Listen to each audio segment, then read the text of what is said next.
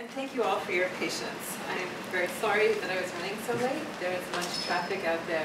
So what I'm going to be talking about today is primarily about data portraits and the representation of individuals. So it won't be all the networking things, all those, the things that Dietmar mentioned, most of those, well, I talk about them in my book, are not what I'll be talking about tonight. But I do want to say that if you have questions or comments while I'm speaking, just raise your hand and we can have it be part lecture, part discussion.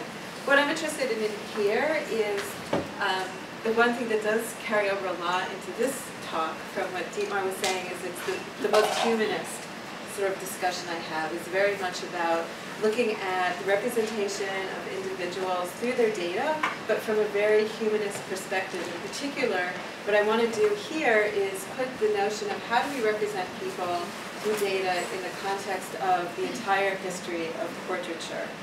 And so we'll start in the Renaissance with this painting by Hans Holbein called Anne of Cleves. And the reason I bring it up is that this painting has a very interesting story with it. It was painted for Henry VIII. So most of you, I assume, are familiar with Henry VIII. He was a king of England who went through 6 wives, many of whom came to a fairly bad end when they displeased him. And Anne, I believe, was number 3 or 4. But the importance of the portrait was, while Henry was out looking for his wife, travel was difficult at that time, and he sent his court painter, Hans Holbein, to paint this princess who had been told to him was very beautiful, would make a great wife. Her father was encouraging this. So Hans Holbein spent several months in her father's castle painting her, and brought the painting back to Henry VIII, who looked at it and he thought it was so beautiful and so demure and so serene that he married her on the basis of this portrait.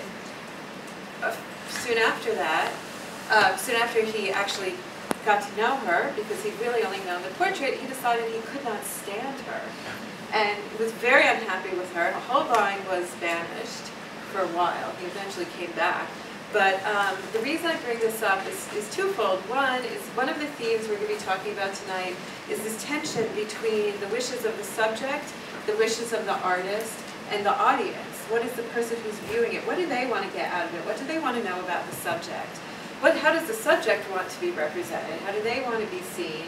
And what's the role of the artist? What are they trying to say or show about themselves? In this case, it was an artist who was in a very awkward position because he was installed in Anne of Cleves' father's castle. He couldn't paint a realistic picture of her because her father would have had him off. But then when he brought this flattering picture back to the king, he got into even worse trouble because the king found it eventually not to be a true one. So with that in mind, but there's also the notion of the portrait as a proxy, where instead of the actual person being there, the portrait takes on the role of the proxy. Also in the Renaissance, I think until the 18th century, when a criminal couldn't be found, at times his portrait was symbolically executed. Today, we are back in the situation of using portraits as proxies to a large extent when we think about how we relate to other people online. We're not really seeing the actual physical person there, but some representation of them. Right now, these representations tend to be, self-made. They're not usually formed as portraits, but we do use some kind of proxy representation to get to know people. So thinking of the portrait as proxy is a very important piece. One place where you see this in a very visceral way online is in the world of games, where the avatars in the game world are both something that the person chooses on their own, but there's all kinds of data. If you look at the person's page in different games, there's all kinds of relevant data about who they are, what their role in their game is, what their history has been, what their reputation has been, and within those universes, people use that to make sense of that person. To some extent, and I will be showing you later, there are social environments that have started to use this. This is probably not exactly how we want to be thinking about other people, but it's a thing to keep in mind. What are the pieces of information that given a particular community, what are the things we would want to know about other people to make sense of them? Now, another reason we might want to think about why we want to have portraits online is the notion of pseudonymity in names. Online today, we're living in an era where there's an increasing emphasis on using real names. But in the face-to-face world, one of the things to keep in mind is that you're able to maintain a lot of privacy simply by going from situation to situation. You can talk to your friends, but then you can be very different with your professor. You can be different with, you can have a conversation with your doctor that's separate than the conversation you have with your children or your parents. Online, once things are done under the same name, search tends to unite everything into one giant glob of information about you. And so there's a lot of sense that, oh, the only people who would want to use pseudonyms are people who have something nefarious that they're doing. If you're not doing anything underhanded, why would you want to use a pseudonym? So that's why I use the example here of, this is drugstore.com. It's a very useful site. You know, this is just the first person I saw when I looked in there one day to grab a screenshot. Is someone named Celeste. You know, but these are her comments on a skin lightening system. That it was, her husband would not come within a mile of me due to the way I smelled when I wore that. Okay, that's useful information, but is there a reason that you wouldn't necessarily want that to be information that is tied to you under your real name? That, this product made me smell bad. My foot odor didn't really go away when I used this. There are a lot of spaces where you want to maintain some level of privacy and dignity. So I think it's important to remember that the use of pseudonyms online is something that we want to support because it gives people not an extra special kind of privacy, but it lets us have the kind of privacy we're used to in everyday life. But to have pseudonyms that make sense, that work, you need to have some kind of information over time about a person. So thinking about how you can accumulate reputation information and history information without relying on a name is another important piece. So the first question we'll get at is, how does a portrait resemble its subject? Now before we get into that, I just want to talk a little bit about why I'm using the word portrait to begin with, is that when we're dealing in the world of visualization, we often think that our role is to represent the data as exactly as possible. So we want to say, here's the data, I can put it in, out comes a chart, but I can take that chart and move it back and get the data. Accuracy is usually really key. But with a portrait, a lot of what's important is being evocative, how it resembles the person in some way. And so when we think about visualizing people through data, it's not necessarily going to always be about what's the most correct representation, but what's the one that in some way evokes that person. And so here's going to start with some notions of what is evocative over history. In medieval times, which was an era where there was a lot more interest in the spiritual world than in what was physically present going on here. If you look at medieval tapestries or anything, they're very symbolic. They're not about representing what do things look like. They were about representing the meaning behind things. And so a lot of medieval portraiture, when portraits were painted or made in sculpture, weren't necessarily what that person looked like, but they represented, for instance, they represent rulers in the guise of a Greek or Roman ruler whose attributes and character they thought matched them. So it was a symbolic representation of character, not necessarily a physical face. When you get to the Renaissance, there became much more interest in representing, and this is the sort of the era that we think of as sort of the canonical portrait era. It's very much about what does a person look like? How can we make something that resembles the person's face and what they're doing? It's very much about what that surface look is. And it's very recognizable. So a lot of it is about what shows of a person's character in their face. Now for a variety of reasons, as we move through history, we're seeing somewhat the end of this here in the 20th century and in the 21st century now. One reason is the rise of photography, where you don't have to painstakingly get paint somebody's face perfectly. Anybody can take a picture, and to some extent, by definition, the picture is always accurate.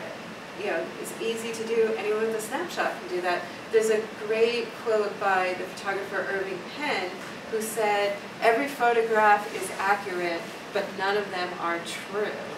So they all show exactly what a face looks like from a particular angle, but it doesn't necessarily say that that is the true version of the person. For one, it's always a very subjective view. It's from a single standpoint. Is it necessarily the case? This is a bigger question, and if it's one that interests you, it's one that I talk about at length in the book. But also, to what extent does the face represent a person? One of the big promises of the online world is that we can go beyond the face, because one of the things, faces are very recognizable, they're very expressive, they're very wonderful. On the other hand, they're also very revealing, and they shape a lot about our society. When you when you see someone's face, the first things you will learn about them are their race, their age, their gender, a whole series of things like that, which it's hard to know what's the cause and the effect, but certainly our society is structured a lot around that. But there are many instances where we think, it may be good if you read something, that's not the only thing, the first thing you know about someone.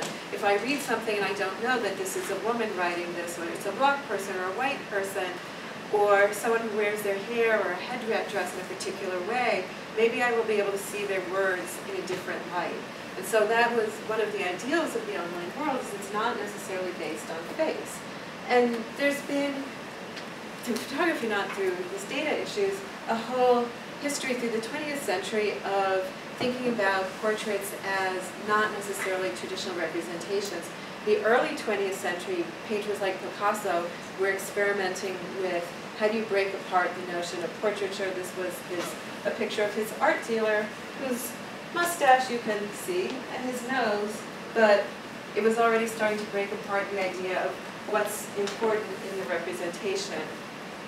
This is Gertrude Stein, the poet, who was a poet, who was part of Picasso's circle, and this is her portrait of Picasso, which is a completed poem. It's if I told him, a completed portrait of Picasso, which I'm not going to read here, probably because we're running late already, and it's long and it's kind of very hard to get exactly where the portrait is in it. But what's important here is the notion that she's most famous for a book called The Autobiography of Alice B. Toklas, which is an autobiography in words of somebody else. But the notion that words are a big part of what can depict a person, that you can portray a person in words, perhaps in a more meaningful way. This is a response to Picasso's portraits, and part of it is her response to say, if it's not the face that we want to get at, perhaps it's the words and the words we can use about a person that can paint an even more evocative portrait than painting. This is Georgia O'Keeffe's painting of another photographer. The interesting piece here is that it was meant that it was someone that she was in love with but didn't want to admit that she was in love with them, but was trying to create a painting that would maintain the privacy of who she was speaking about, but still be a very sensual portrait of a person that would evoke this notion of someone that was attractive and that she was in love with. And here, this is a much more recent one, and gets into the question of what makes data evocative. This is a painting by Steve Miller called The Genetic Portrait of Isabel Goldsmith. And here, we've moved into the realm of data, but completely outside of the realm of what is evocative. So what he did was he got genetic data about his subject, and then went and painted the data as it was on the sort of printout from the test strips. And what's interesting here is it really gets at that question of truth and accuracy, because in many ways this is the most fundamental portrait you could make of a person. This is their genetic material. This is, or pieces of it. Inherently, it's sort of the instructions for making that person. What you get of that person, your sense of what they're like, who they are, what they might be like, compared to anyone else's genetic portrait is pretty much zero. So here you have data where the data is very meaningful, but as a portrait, it gives you completely nothing. So what we're going to look at next are they're somewhat earlier works because they're from when I was teaching at MIT, when I was teaching Dietmar. And they're data portraits, but they're fairly simple. What I want to do in the next section is look at the notion of ranges of ways of representing data. What we were especially interested in was looking at depictions, ways of understanding how could we depict people in conversation spaces. If you've ever been involved in an online conversation, you know how often there's a lot of people that you're talking to, but you can't really keep track of who's who, what their role is in a particular conversation. And so what we were interested in was how can we make simple depictions with different statistics about them that would help us understand that space. So this is a piece by Fernanda Villegas, who's been a student of mine, and Mark Smith, who was at Microsoft, called Author Lines. And here, this is a way of showing how often they started a new conversation versus responding to another person. So here, this is someone who talks quite a lot. Each one of those dots is a circle. The larger circles are when they were having longer discussions. They're all sorted by that. These are their responses. And if you look at numerous ones of them, you can get some sense of how participatory they are. You get more. This is an interesting version. So here, each of these are, each line is one person. And so you get the sense of how a particular thread is going.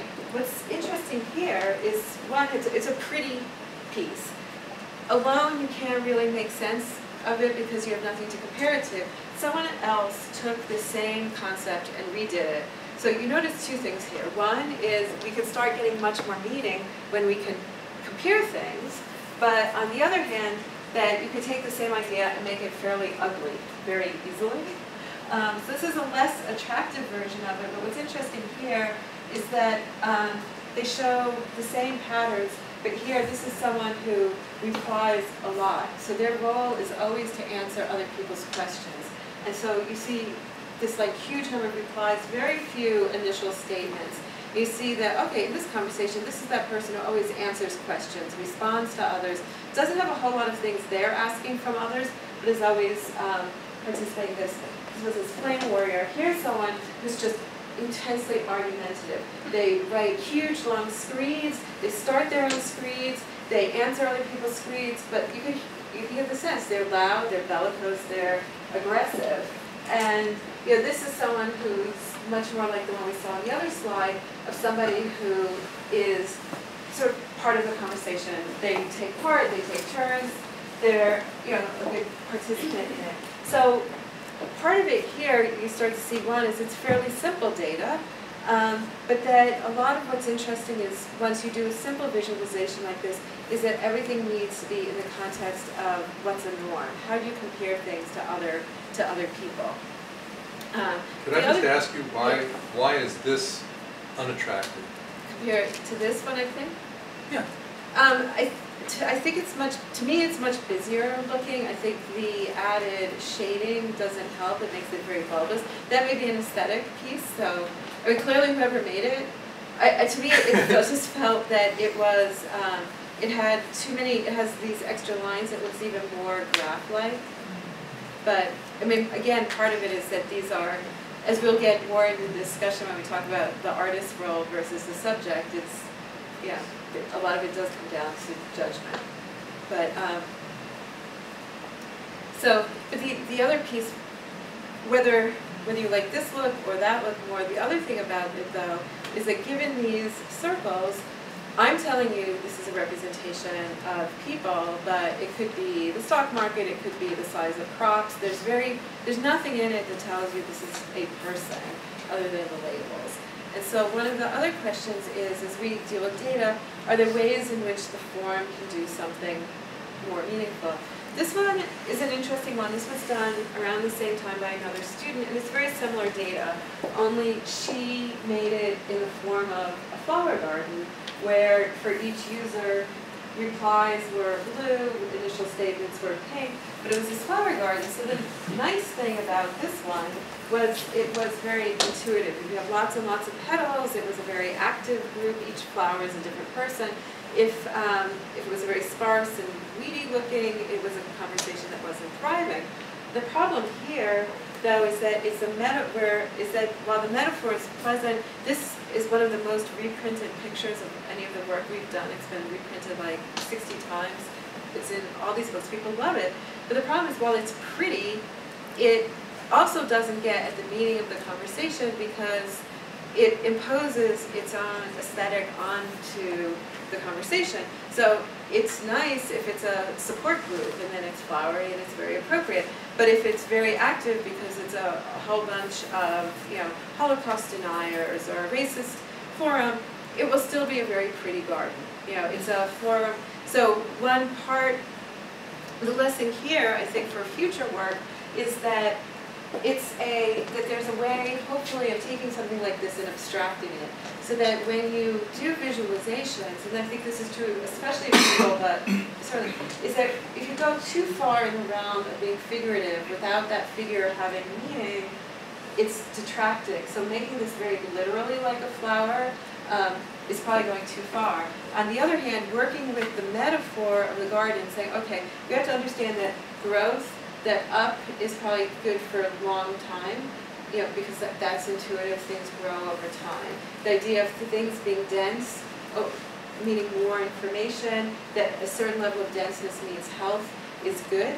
But if you can do that in a way without so literally evoking the garden, but using the meaning behind it to help people intuitively understand it, is probably a better course of action. Again, a lot of these were sort of experiments as we were thinking about them. This was an experiment called Anthropomorphs, where the idea was, okay, we don't want it to be flowers, why not people?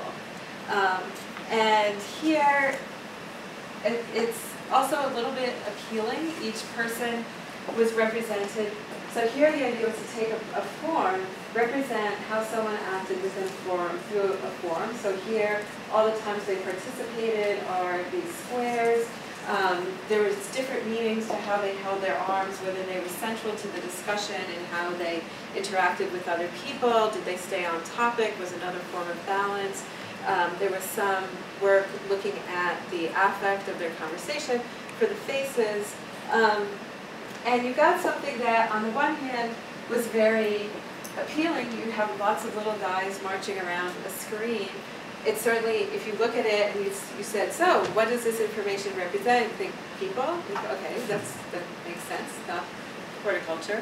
But again, it has the problem, a couple of problems. One, the key one is that it resembles a person, but it doesn't resemble that person.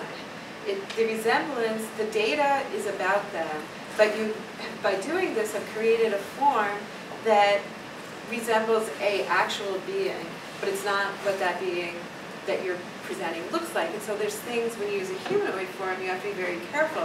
For instance, here, if someone is a prolific participant, they get rounder and rounder and bigger. So the bigness has a certain side. It's very hard for something like this to get away from gender. So it's so specific, and that the looks of this being are that person. It's also very problematic for representing a person. So here's another one that uses a much more human-like representation. So again, it would say this represents people, but I think in a less problematic way. So here, this is a representation of people on Twitter. And the way this works is we were interested in saying, okay, we can look at all the words that someone has used over time. What are the words that they've used with uncharacteristic frequency? And on one side, it shows the words that they have used. I think this side is all the words they use over time. What are the words they tend to use lots and lots and lots that characterize the things that they speak about? And then on this side would be the things that they were speaking about most recently. So, you know, in the last day or so. So you'd have a sense both when this was live, originally on and off, you would be able to see how active they are, what are they talking about now, and have a sense over time of what they're looking at. And so the idea here was like you could have a whole wall. You know, you come home and it would show you like all your connections, what's going on, who's talking, you know, what are people talking about. And here the form doesn't add any meaning, but when we try different, you could put that same data in circles, you could put it in squares, but there was something very appealing about putting it in the silhouette that reminds you that it is information about a person. so that you get that sense that it's not, meteorological data or any other sort of raw data, but that it's about a particular individual, but the information is encoded in the words without the individuality, the shape of it, imposing any meaning on the person. So the next section I want to talk about is the concept of data as mirrors and self-portraits. And one piece of that, there's a couple of pieces here. One is we're living in an era in which more and more of our information is online. How other people see us is increasingly online. So one of the issues is, how do we appear to other people? How can we keep track of who we are? And then also just the sense of people are very interested in seeing what they have done. And what are some of the ways of representing that? And then what are just some of the styles that people come up with? This is Stephen Wolfram did Mathematica. He's a mathematician. So he has recently been releasing a lot of software to let people do personal analytics. And this is one personal analytics called the latest modification times of all the files of all my current files. Basically, when were all the files on his computer last modified? And so one of the issues here that this brings up is what is the data about you that is meaningful? We can look at someone's face and get a sense of whether a portrait of their face tells you something about the person. I think, having seen this as one of his featured self-representations, I think the fact that he chose this as a self-representation is in itself an evocative piece of data. I am not sure that if we all went around the room and created data portraits of ourselves showing the modification times of our files, that would necessarily be meaningful, but it does show a certain age and the complete use of lots and lots of files. But so part of the issue is, what is the data that you would choose to represent yourself that is meaningful? So one of the most interesting people working this area is someone named Nicholas Feltron, who has come out every year since I think 2005 with what he calls the Feltron Annual Report. And they are basically reports about how his year went. And in 2007, he came out with this one, and it says it's an exhaustive compendium of travel and activities in 2008. It lists, all these things, 366 days of walking, 455 subway trips, blah, blah, blah, blah, blah, 64 visits to the gym, 3 pools in ocean, 1 hay ride, and 62 hours of Grand Theft Auto. And the thing that was so appealing about this was the funny choices of what he chose to show. I mean, if you start thinking about it, you start trying to collect statistics about yourself, there's an infinite set of things you can do. But what was beautiful about this was the set of things he did was it was just very nice. Here's the subway mishaps, 3. Misstops, 2. Wrong direction, 1. In all the, here's like all the miles that he took on the subway, but that he pulls out the little mishaps that he had, meant that it was the self-portrait in data, but there's very much the hand of the artist as self-representation, as someone who is choosing particular things that you really start to feel some sense of who he is. So this is from the same year. Least kosher meal, at Momofuku. This is social meals, the least expected menu item was flying fish, most ambitious cooking experiment, sous vide salmon.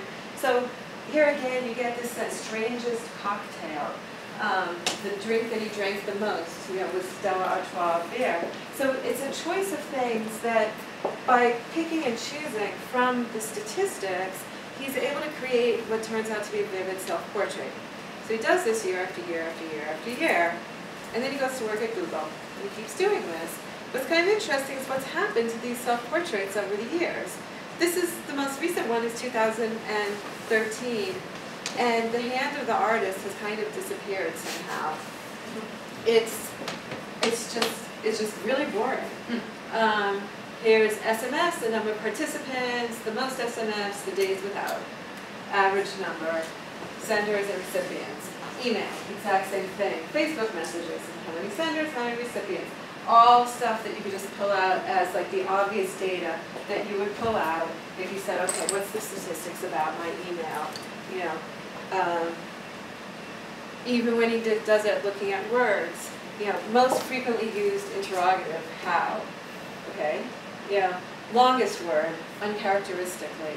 It's somehow, I don't know if he lost interest, if he got more interested in the statistics, maybe he was able to actually do the big statistical analysis that he hadn't had the means to do before, but there's much more data in the more recent ones and much less portrait to them, which I think is a very interesting phenomenon about this notion of what is it that sort of is the difference between the data visualization, which his later ones were, and the earlier one, which was much more of a portrait through data.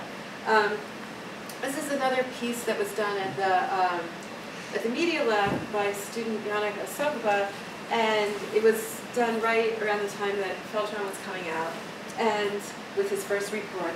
There's a piece called Microcosm. And what he did here was he made a website, and you could sign up, and you could make charts. The idea was just make statistical charts about your life. And again, what was interesting is the way people use this. A lot of it is that so much of this is not so much the actual data, but the choice of which data to show. So here's one person who, okay, here's like the different places he's lived, you know, Portland, Redmond, Amsterdam, actual jobs held versus the fantasy career, and how many, like, so this is in years of employment. You know, lots, like 4 years as a receptionist, 3 years as a career in terms of wishing. You know, 3 years of wishing to be a professor, and you say, oh, you know, 6 years of wishing to be a ballerina. You know, you get, it's here is that there's nothing particularly artistic about the visualization of the data. There's tons of them. You know, here's another one from this one. This is someone who said, who I spend my day with. My boyfriend versus my cats. Yeah. So one more time. Your cats. You know, types of coffee, you know, pieces, happiness. So it's just that this setting the time of, like, the time of day when you're with your cats and with your boyfriend was just very, it gives you this little picture of the person. So a lot of what you're seeing in these, it's not, the representation of the data is nothing, but it's the choice of data in that particular context that makes it into a portrait. And I'll just show you one more. It was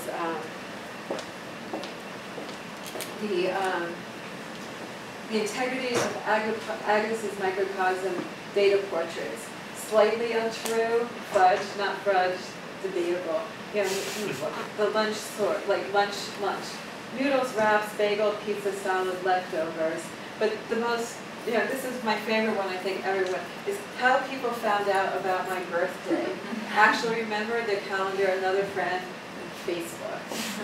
Yeah, so again, but you get a sense of a person through this, of a type of humor that certainly isn't shown through what you're looking at, but it's shown through this way of speaking. And so here is something that, on the dry side, again, it looks back at those, somewhat like the game portraits. This is Stack Overflow, which is a very serious conversation site where they're trying to get people to provide data, to build up a knowledge database, and you have to have certain levels of reputation to be able to answer questions, and it's very, very serious. But this is how people are known on the site, is through all these statistics about how they have participated, what questions they've answered, how they've gotten different points for them, what badges they've gotten, where they have gotten them, and what, you know, it's a whole series of things that's very relevant to that space. And what's interesting about that here, from this point of view of self-portraits, is two things. One is that it's starting to be that self-portrait not just as something that they show to other people, but that because they're showing it to other people and it grows through their participation in the site, it's about shaping your participation to create that portrait. And so unlike the microcosm portraits, these cannot be fudged. You know, like she said, like, you know, most of hers were fudged. These are unfudgeable. We'll be talking about the notion of the machine as artist.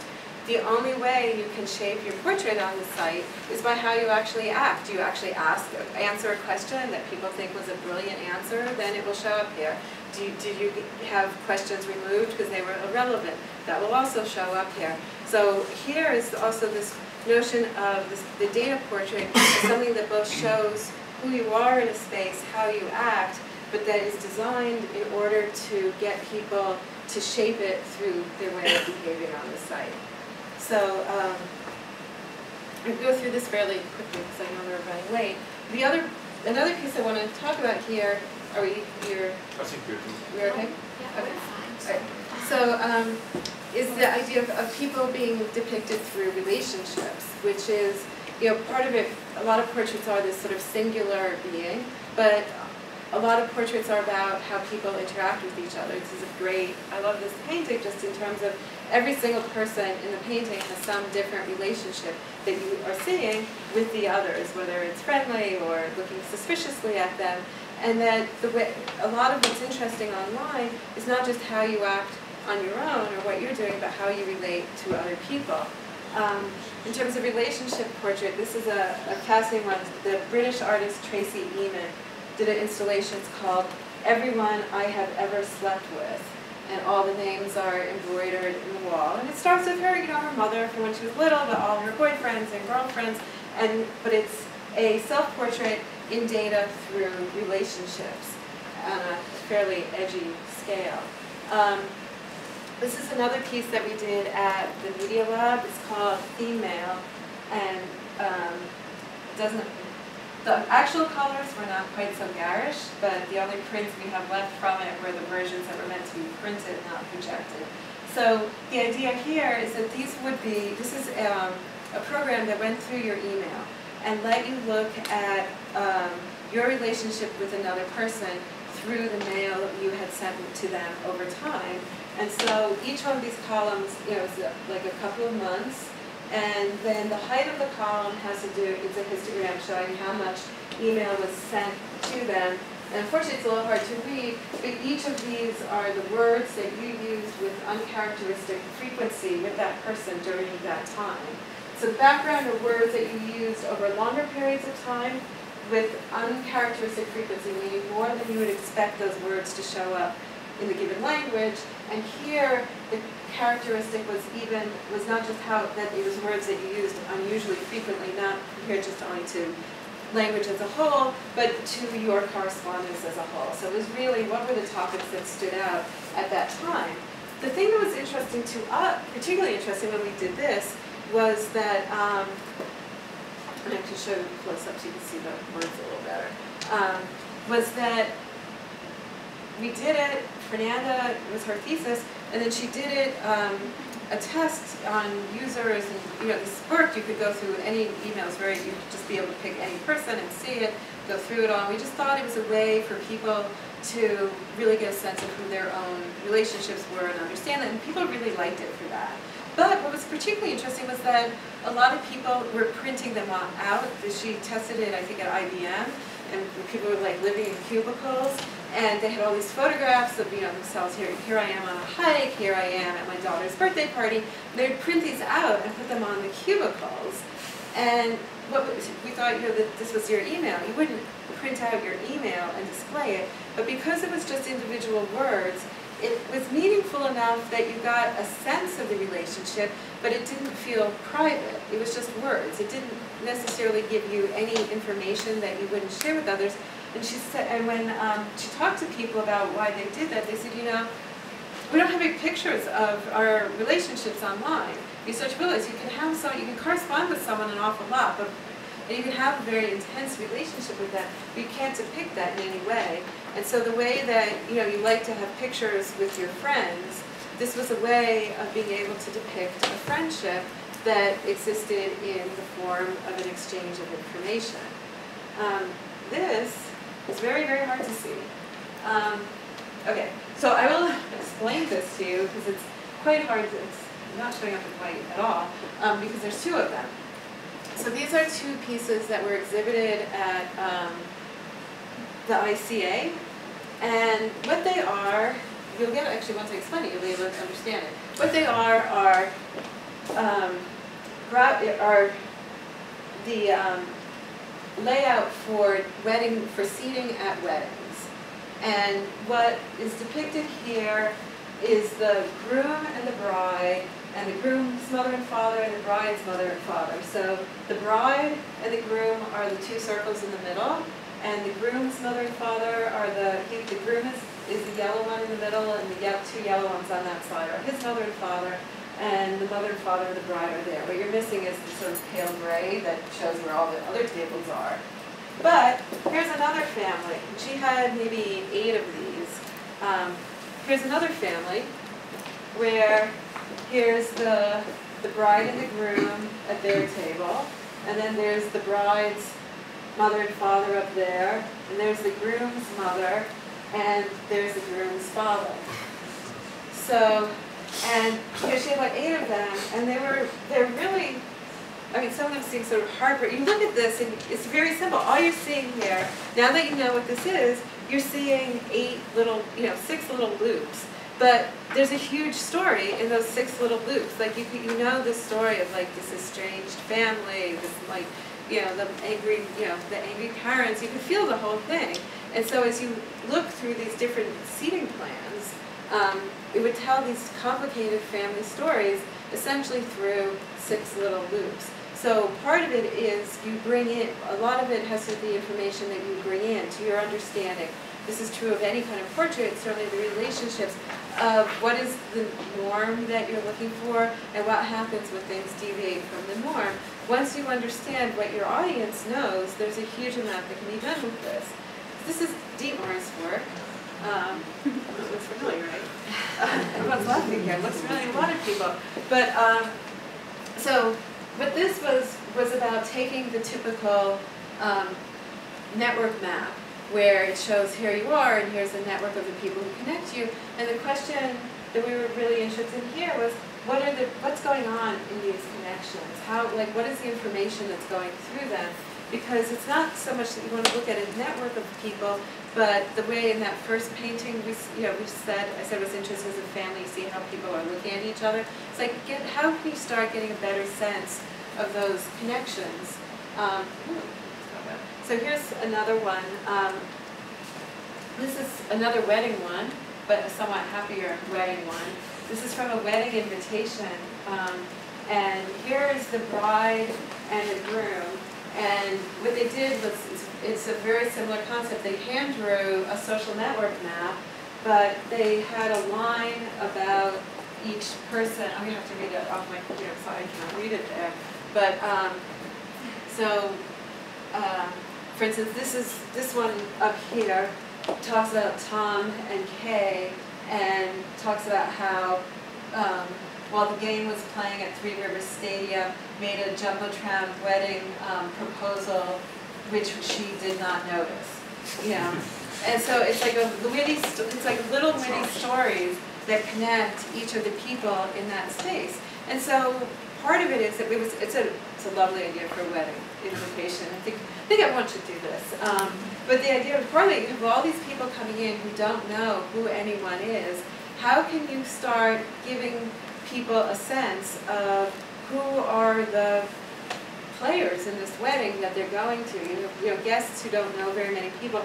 So it was the idea of being able to do enough of a group portrait through the relationships and through that one line, so that you would start being able to make sense of people. It doesn't show all the interconnections between everyone, but it's enough to show, by making a connection, to have that person highlight as an individual within that particular social structure.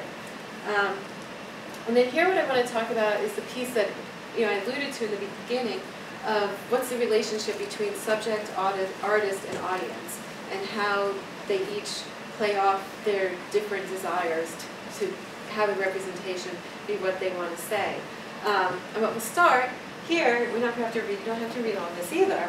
But what it is it's the text of the new European law that says if somebody, with a number of caveats, but that basically if you feel that some information shouldn't be about you when it comes up on the Google search, Google needs to remove it. That you could start playing around. You could start thinking about a Google search on your name is perhaps one of the most vivid and used forms of portraiture of you that exists today. And this law said, we recognize this, and we are going to give you some ability to start taking things out of it and to start to shape that portrait if you can give us an argument why that's a legitimate shaping. So even in the dry world of data and the seemingly factual basis of Google, this is a real ongoing struggle, is who has control over how you are portrayed. This will go back to Elizabeth. This is the Darnley portrait of Elizabeth I. Elizabeth I, Queen of England, was very adamant about how she was portrayed. And this portrait was painted in 1575. She was, I think, in her very late 20s or early 30s. She really liked this painting, and in fact, decreed that after that point, no other portraits were going to be made but, from life of her, that they would all have to be based on this portrait. So while she aged, her portraits do not age. And if you look at anything subsequent, they all look like this, and they're very, very youthful. So this one is a portrait from about 40 years later. And if you look at the face, it's very, very much the same face. It's just turned the other way. And a new dress. But what's interesting, the reason I'm showing you this one is that this is by Gerard the Younger. The Younger got cut off, but there was another portrait that was turned up not that long ago, somehow in like Roanoke, Virginia. It's the same portrait, but was done in her studio. In that studio, that apparently was what she was actually looking like at that time. This is the version of the official face, though, and this is the one that got shipped off to America and hidden and turned up in like a golf course, apparently, that had once been, I guess, that in an area that Sir Walter Raleigh, who had been her consort and then sent to America, had been at. So, but she had incredible control over what was going to be portrayed of her. So this is what happens when the subject has all the control. If you go fast forward, 5 centuries, this is a 20th century painting, or even 21st century. Lucien Freud, very famous British painter, said, I would like to paint you Queen Elizabeth II. And she acquiesced without, I'm not quite sure why, because he's known for not making the most flattering paintings of his subject. And he painted Queen Elizabeth. Had someone painted Queen Elizabeth I like that, they probably would, in fact, have had their head cut off. It's not a flattering portrait. She looks tired. She doesn't look particularly royal. It looks a little odd that she has a crown on her head. I wanted to talk about this portrait, and I talk about it, but I don't have it in my book, because when I went to ask permission, I have the Queen Elizabeth portrait in the book, and I wrote to, there's a whole royal, like, Your Royal Highness, blah, blah, blah, that you write to ask permission that one.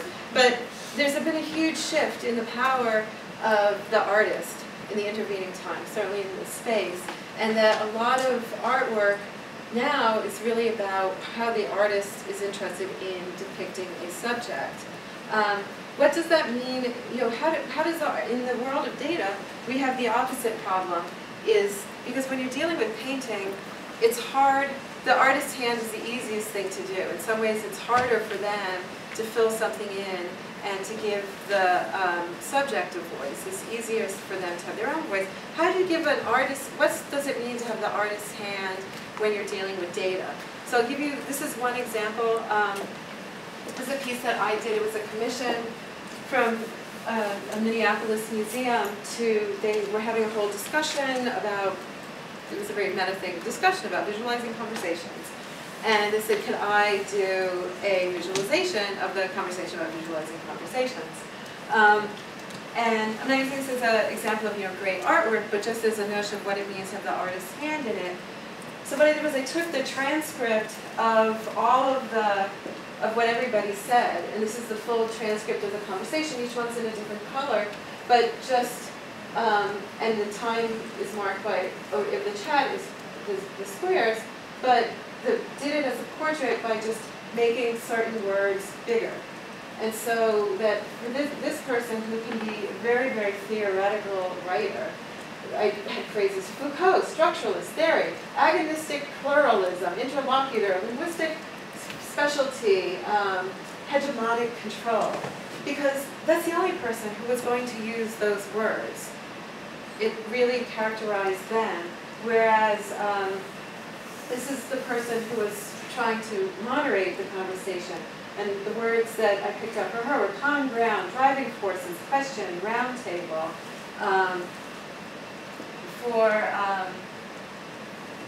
The person, here's someone else who was like, network mapping, ego network, public data, was very much like a data scientist of all this press.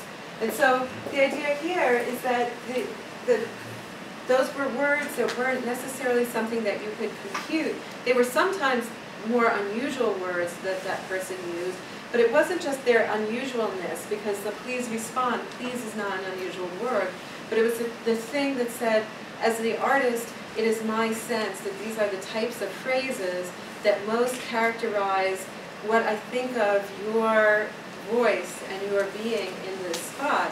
And so it was simply the enlarging of it that's the artist's hand, but that's what changes it into, from being a visualization of it, into being, I think, much more of a portrait where it's a subjective viewpoint of who the people are. I think if you read, if you just read the transcript, you would have less of that sense. If you just read those particular words, it's about getting those particular characteristics of those people to pop out.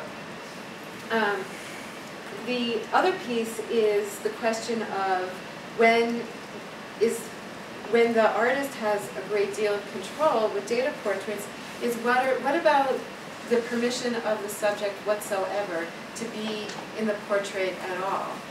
And this is a question that comes up in street photography. It comes up in visualizations of people when you have public conversations. This is an interesting example. It's a piece by the artist Sophie Colley called Take Care of Yourself. Sophie Colley is our artist. She has another piece that's actually really interesting. It's just not very visual, called Address Book, where she did a portrait. It's a book you can buy now. It's a portrait of a man. He certainly didn't ask to have it be done. And in fact, the court order has been that it's only now is published because he died.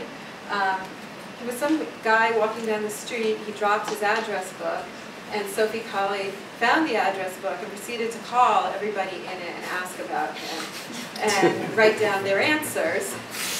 And he took her to court. She couldn't publish it until he died. He died. It's now published.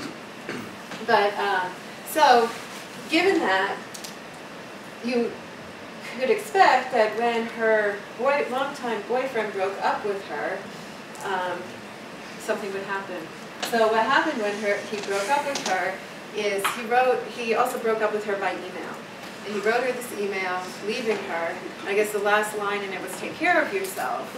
And so she did this mesmerizing exhibition called Take Care of Yourself, where she gave that email to maybe, I think, like 100 different, I think it's almost all women, but certainly 100 different people, and said, can you represent this letter in some way? And this is just one example. This was a proofreader.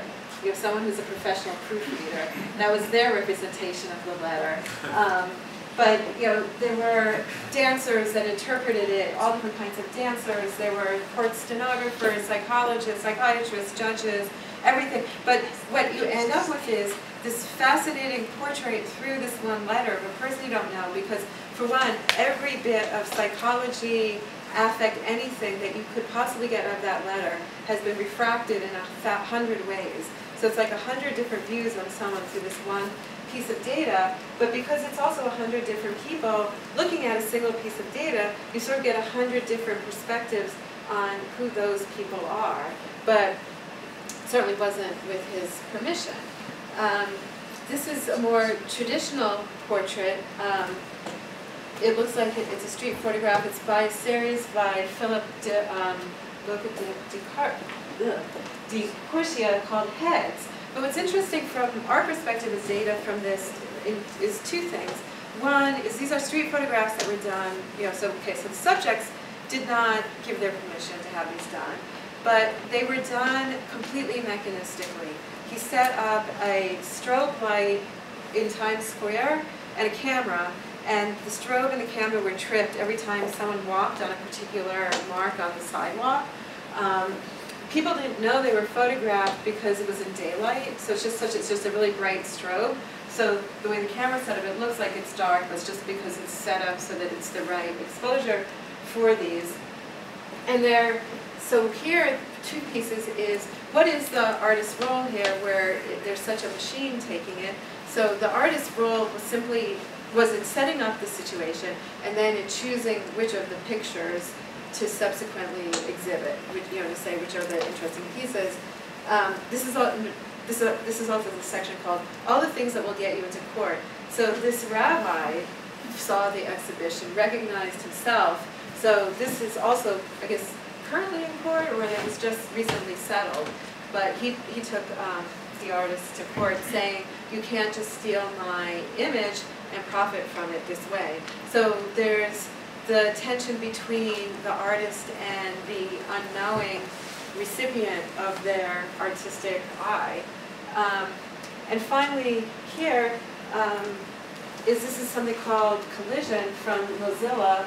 This is a portrait that you can have taken of yourself. This is a portrait of someone, but you can do one, you will look the same.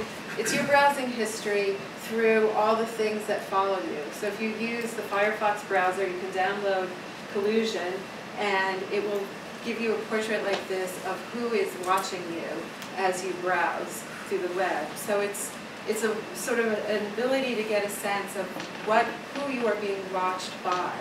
And that's, a big piece with other questions that come up around data portraiture, because there's a vast difference between the data portrait that I make to show you something interesting about myself, that I make through my actions in a website I have chosen to participate in because I want the type of interaction that type of thing gives me, versus